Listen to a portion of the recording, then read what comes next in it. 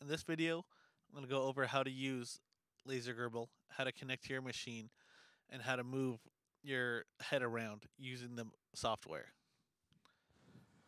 First thing we need to do is connect the machine to LaserGRBL, and it connects through a COM port.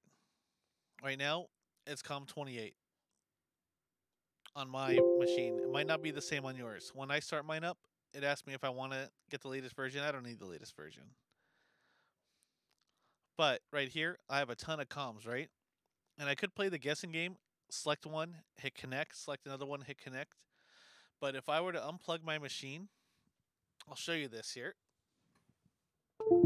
See how one went away? That would be the machine.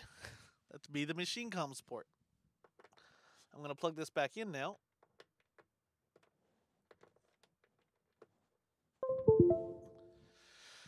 And the one that shows up is a COM port the machine's on. Okay, so I select that COM port. Unless you're using a really weird machine, keep your baud at 1150-200. That's what most of them run on. And I'm going to hit connect. I know it connected because it gave me this message. This message was generated from my machine itself. The controller board here, the Arduino, made this message right here, the one that says GRBL 1.1F. Okay? It also gave me another message that it's locked. Okay? It wants me to do a homing cycle on here, or I can just hit money sign X to unlock. My interface doesn't have a homing cycle. Okay? So, because this might be the first time you hook it up, your machine might not have a homing cycle. But if your machine does have a homing cycle, I'll show you what that is in just a second. What you can do here is unlock the machine, right? Caution, machine unlocked. I'm going to go into GRBL here and go to GRBL configuration. What that did is it read all the settings of my machine. Now, LaserGRBL here knows the mins and max of everything, knows if I have a homing cycle or not, right? Money sign 22 right here, register 22. Homing cycle enable 1, which means yes, which means true. Okay? I'm going to close that, and now if you look at my interface, we have a homing cycle. Okay? So I'm going to turn the power to my machine on. Wait for it to power up.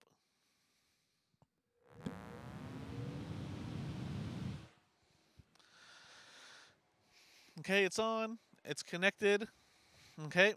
So what I'm going to do here is, even though I could move it around potentially, I'm going to run the homing cycle. That way I don't run into the sides, right? Run into edges. Hit that. My homing cycle's in the upper right. Your machine might not have a homing cycle. Your machine's homing cycle might be in a different area. But mine comes and touches these little sensors right here, these little switches. And then once it's done, it runs a tiny little piece of coding, right? And I can explain what this is in another video. But basically, after it's done homing, it goes to the lower left. That way it's ready to start engraving for me. Okay? So what I did was I selected my COM port. I kept my baud at 1150-200. Chances are you'll do the same. And I hit connect. Okay? And then I saw that it connected because it gave me this message, this GRBL 1.1 here. Now that it's connected, I ran the homing cycle. I didn't have the homing cycle, so I unlocked it. It cannot read configurations unless it's unlocked. So I hit the unlock here to unlock, pull it out of alarm state so it could read settings. Told it to read all the settings in there and then did a homing cycle. Now I can hit this button, right? If I hit this button, what it actually sends is a money sign H, register H. And so it gives a command, that command there. So if I were to go to my my console here, type my G code here, I can type in, money sign H, hit enter, and it's going to run that homing cycle again. So if I didn't have this button, if I was using different software, I can type into the console money sign H, and it's going to run the homing cycle just like that. Okay.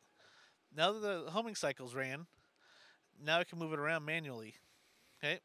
This slider says how much it's going to move around. Okay. This slider says how fast it's going to move. Okay. So if I want to move over 50 millimeters, everything's in millimeters in this program. So I'm going to move over 50 millimeters, and I'm going to do it at 4,905 millimeters a minute. And I tell it to move to the right. You'll see the head move to the right at that speed, right? Okay, let's say I want it to go faster at 12,000. All right, I'm going to max it out here. This machine maxes out at 20,000. I can't even get to speed, I don't think, at that. Maybe that's up to speed. Let's have it go a little further. There we go. That's 8 inches, or 200 millimeters. Pretty fast. Now, because I have my machine set up correctly, if I would try to go beyond my capacity, it's going to give me an error message here. You see this? It told it to jog from its position, negative 100, at a speed of 20,000 millimeters a minute. And it gave me an error message. It says travel exceeded. So it actually won't let me go beyond my scope here, my work area. So no matter what I hit, it's just going to stay in there. Okay. So now that I'm at this point, I'm connected, right? Got my comm set up at the bod. Hit connect. I'm going to scroll this back up. I got this message up here. Maybe I won't scroll this back up. But I got that message up there. And I can move it around. So this is the first video. Hopefully you guys get it connected.